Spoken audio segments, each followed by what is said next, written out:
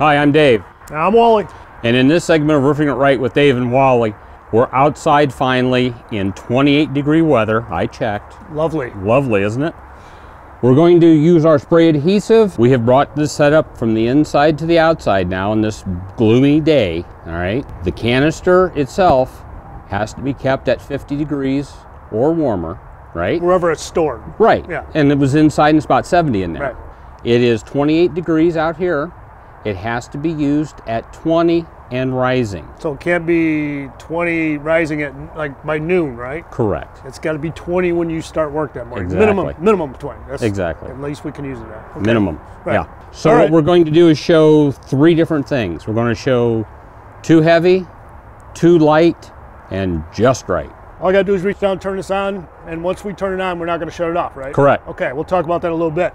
Now, there's no need to shake this up, rolled across the roof to mix these ingredients, right? No, That's no. Okay. It's not like a bonding adhesive. Okay. Or bucket of bonding adhesive. Okay, got it on?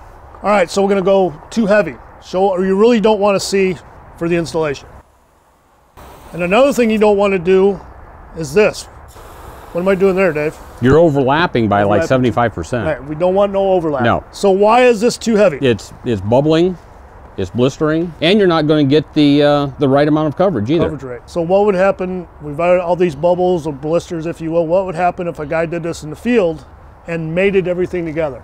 It would blister. I mean, you would see bubbles, blisters all over your roof. Mm-hmm. And those are not going to go away. No, not at all. Now, that's not good for the contractor's bottom line, so this is what you definitely don't want to see. Now, let's do what? Too light, maybe? Too light. Okay. That's too light. I would think, yeah. You're going to get a lot of coverage, but you're not going to get the adhesion is what we're looking for. Exactly. So this is basically what we really want to see on the roof. So we got too heavy, not enough, and just about right. Just about right. So what we're going to do now, we're going to kind of go over a typical installation. You can see we got a couple sheets here. This is one way to lay out. It's called a butterfly. Fold one half back, one half back. Another thing to remember if you go about it this way is this sheet is going to lap onto this one. So you got to be careful not to get any adhesive along that seam. So Dave, why are you standing there with that insulation? So you don't get any adhesive on that seam. Not to mention you, right? Me, I got new boots, so I don't want them all, you know. So that's another thing you got to really sticky. take into consideration on a windy day. If you have a car, you're working on a roof, you've got cars in a parking lot, you better get those moved. So absolutely. All right, so here's what we're doing. This is just a typical installation. And I'm going to make a pass from this sheet across the insulation down there, and I'm going to work my way back. That's pretty much all there is to it. Now all we have to do is let it set up. Let it set up, let it flash off a little bit, and then we'll mate it together. So how do we go about testing this, see if it's set up enough to lay it in? Well, you use the dry knuckle test. Dry knuckle test. Right. So obviously, it's cloudy today, it's colder. Yep. It's going to take a little longer to set up versus if we were in Florida today, which I just came from, it was 85 degrees and sunny. Hate you. It's going to set up like right now. So again, we got to wait. This is basically what you're going to do. Take your knuckle, your finger. You can see that's still not really set up. You look at this, Wally. See why I pulled up with my knuckle right there? See how wet it is? Give it a few more minutes here. We're going to roll one side in, this side, and this side's going to lap on top of it. That's going to be our weld area. We'll broom it in. We're done. Okay, we've got the adhesive installed, the insulation, and on the membrane, it's ready to be rolled in. So now here's where you got to pay attention. If you butterfly sheets like this, there's a certain order you have to roll this in. I'm going to roll this side in first because the side that you've got, Dave, why do we not want to roll that in first? Because I have the bare side over here, and that's what we're going to weld. Ready?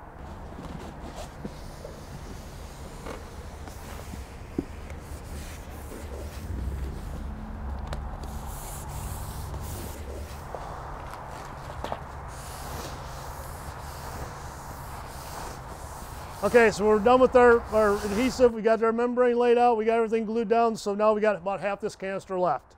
So in order to store this, all we're going to do, we're not going to turn this off. We're going to leave this open. We're going to use this in a very near future.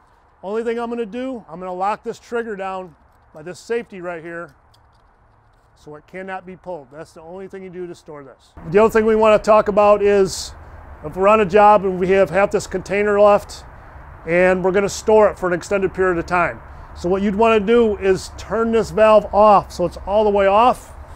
Spray the excess into some type of applicable container. You don't want to just spray it out on the roof. Once that's all expelled or evacuated, as Dave likes to say. I do. Remember, that's 12 foot of adhesive coming out of there. Yeah, there's a lot left in there even though that's off. Oh yeah. Okay, that's pretty much done. So now all we would do now is disconnect this from this container, and shortly we're going to show you how to clean this, because you have to clean this once you disconnect it. If you don't clean it, you're going to be buying a new gun and hose. So clean these, don't just throw them away. So the other thing we want to talk about, how to dispose of this. So if I'm on the roof and I'm spraying and it's running out, I'm just going to run everything out of the hose. Right, run everything out of your hose. I'm going to have another container right there. Take it off, put it on the other container. I mean, like, you're not going to waste any time. You're going to take it off, you're going to hook it right to the other container. What we're going to do with this empty one is, we're going to, this knockout here, we're going to punch that in, and we're going to dispose of this according to applicable regulations of whatever the part of the country you're from. You just don't want to throw alongside the road. Make sure you dispose of it properly. We've already evacuated everything on this hose. We've got the container shut off. Now we're going to take this hose off and we're going to install it on our cleaner and clean this hose and this nozzle. Let me take this off. Got it? Yep. Let me get that door, Dave. Okay, we've got it hooked to the cleaner. Dave's got the valve on. I'm going to spray this into an appropriate container for approximately 15 seconds. Once that's clean, we're going to dispose of this container as per applicable standards of whatever part of the country you're from. You should get about 8 to 9 cleanings out of that, Dave, roughly? Yes. Yeah. Okay, that pretty much wraps up our little demo on our GAF QuickSpray. Dave, anything else you want to add? No, I just want to go to lunch. Of course you do. Stay tuned. Watch our other videos at Roofing and Right with Dave and Wally at GAF.com.